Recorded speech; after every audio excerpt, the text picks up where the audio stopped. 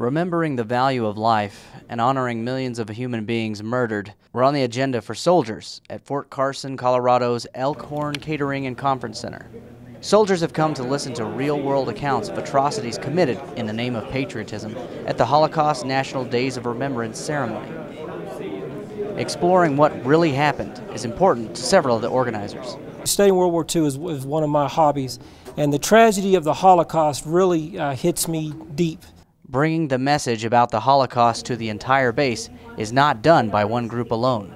Oh, it's a great opportunity for all the equal opportunity advisors throughout post to come together for a common cause, and that's to spread the word of the injustices that are done, and in some sense are still being done today. Soldiers encounter historical accounts of intentional extermination of human beings during World War II on a wall that prepares them for the theme of the presentation. Special guest speaker Karen Brass begins to explain her father's story of survival in a harsh world that only a concentration camp survivor can describe.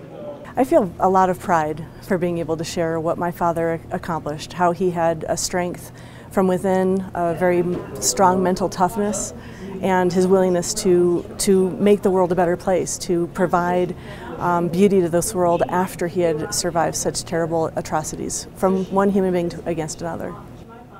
Mrs. Brass insists that perseverance and purpose go hand in hand for any genocide survivor. The people who survive these types of atrocities generally come back stronger because they have a reason to live.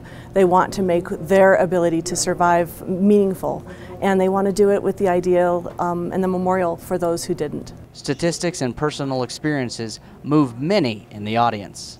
6 million Jewish people were killed, but it was 12 million people in general that were killed during the Holocaust. You know, physically disabled people, people with different sexual preferences and all that kind of thing. So that's definitely something I didn't know, is that there were that many others. To know that that could happen and trying to put yourself in somebody's position like that, whenever they have no control, somebody comes to their house in the middle of the night, takes them away from their family, you know, takes all their stuff, and then being put in a line just a few feet away, knowing that you're going to die. That's what I was feeling. The ceremony concludes, and another generation knows that without vigilance, another atrocity can occur. Sergeant Toby Wall, Fort Carson, Colorado.